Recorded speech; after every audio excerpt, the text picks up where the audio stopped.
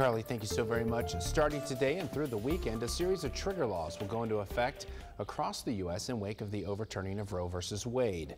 Abortion is currently banned in Texas, but this new law will create harsher penalties. Effective today, performing any abortion except those to save the life of a woman is a first-degree felony. The penalty is up to life in prison and a $100,000 fine. There's no exception for rape or incest. Dr. Travis Braidwood, political science professor over at Texas A&M University Kingsville, joins us live to discuss this further. Dr. Braidwood, it's so good to see you. It has been quite a time, but we're getting right back into it. Right now in Texas, the big thing changing is the punishment part of banning abortions. Is that right?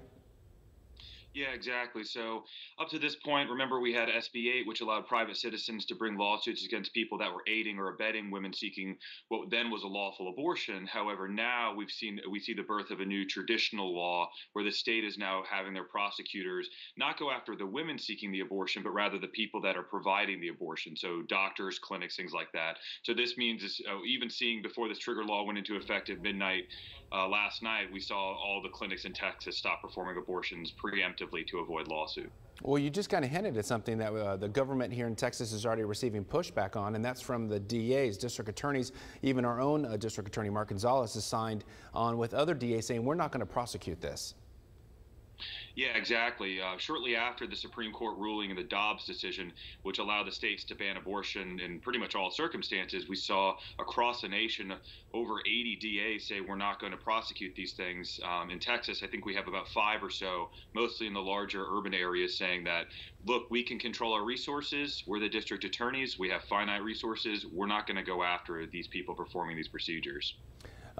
Something else we're also hearing about, I don't know what the talk is right now, but you might be abreast of this, is the state was planning on punishing companies and businesses that were paying for their employees to go out of state for abortions, seeking some type of legislation. Is that something you're hearing more about, or do you know anything about right now? Yeah, that's one of 2 major issues that it seems like Texas is going to look at next legislative session. One is the DA issue, which you mentioned, which is next session there's talk about allowing district attorneys in all of Texas to prosecute abortions for those that refuse to. And then the other is going after companies that provide assistance or going after these groups that provide assistance. That's going to raise some major constitutional issues on the freedom to travel interstate. Okay.